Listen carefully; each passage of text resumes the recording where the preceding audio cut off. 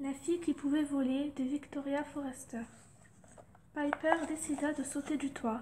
C'était une décision mûrement réfléchie de sa part. Son plan était très simple. Grimper tout là-haut, s'élancer en courant depuis l'une des extrémités pour prendre le plus possible de vitesse et sauter. Le plus important, enfin, ne pas tomber. Elle avait d'ailleurs absolument rien prévu en cas de véritable chute, parce que quand on saute du toit de sa maison et qu'on atterrit sur la tête, c'est fini, plus besoin de plan. Et ça, même Piper le savait. Sa décision était prise. Elle fit donc le saut de l'ange sans hésitation et sans regarder en arrière. Mais avant qu'on en arrive à ce qui se passa ensuite, vous avez sans doute besoin de savoir une chose ou deux ou trois.